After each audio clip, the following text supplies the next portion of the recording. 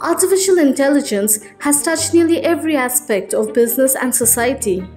Healthcare is another important area where AI is playing a critical role in saving lives. It is helping to diagnose tuberculosis and cancer more accurately with an AI-powered chest X-ray solution.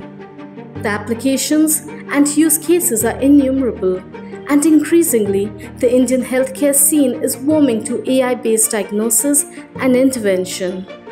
According to reports, around two-thirds of the people on Earth do not have access to a radiologist. Now, AI is being used to act as a parallel tool.